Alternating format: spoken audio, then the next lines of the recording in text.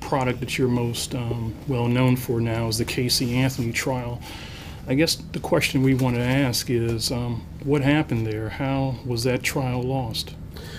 Well, I feel that we did everything we could possibly do.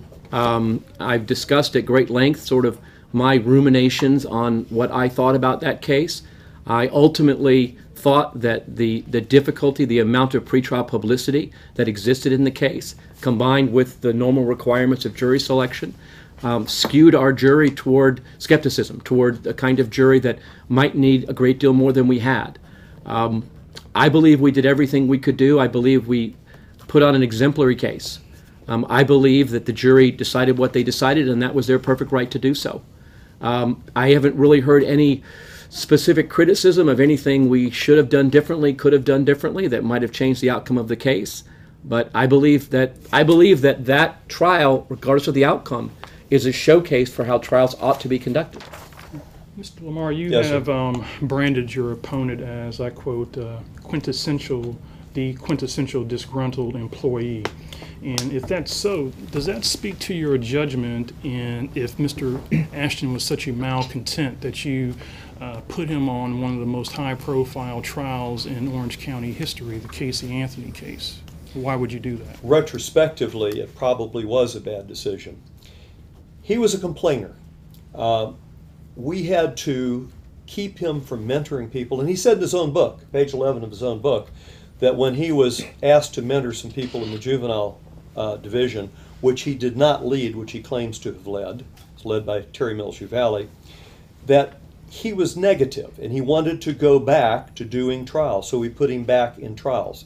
His mentoring style was not positive, it was negative, but that did not keep him from being an effective forensic lawyer. He loves forensics. He and I over the years have worked and talked together on forensic matters. He's very good at it. I think I'm very good at it. And he was to do the science work. It was to have been led by Linda Drain Burdick, which it was. Linda Drain Burdick and I, on, according to her, 6 occasions during the build-up to the trial, but during the conduct of the entire case, asked him to be calm, don't act out, don't show your emotions in court. Well, ultimately, he was admonished by Judge Perry. Ultimately, he kept acting out, and he acted out during closing argument.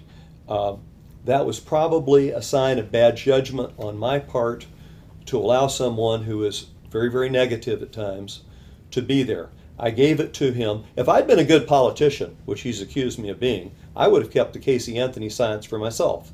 But I have to run the office. I could not afford to take that much time out and to do that sort of work. But we worked on the forensics as we built it. He was asked, please control yourself. Please, sir, control yourself. Don't act out. Linda Drain Burdick had a poster for the trial. It said, keep calm, carry on. It was a poster from the British government from World War II.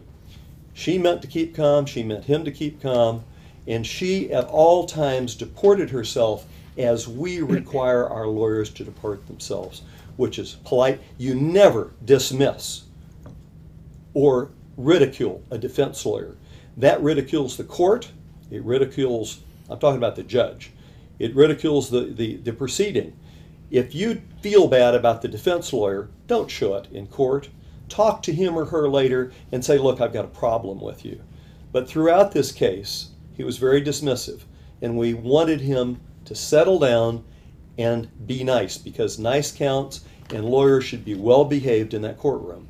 Ultimately, he was not well behaved, and I'm sorry that I let him do the work.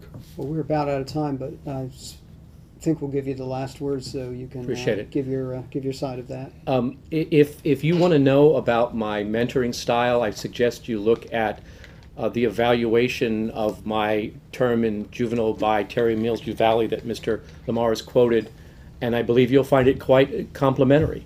She indicates that I was an excellent mentor and leader to young lawyers. She complimented the skills throughout.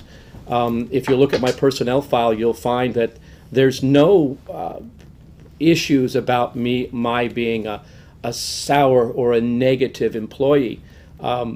My difficulty with Mr. Lamar's management is that I spoke up when I felt management was going astray. I was not shy about speaking up. I spoke up respectfully. I spoke up often. And yes, that made me unpopular with certain managers in the office. However, to say that I was not a good mentor is absolutely belied by the record. And in fact, the support I've been getting from dozens of lawyers that I've mentored over the years.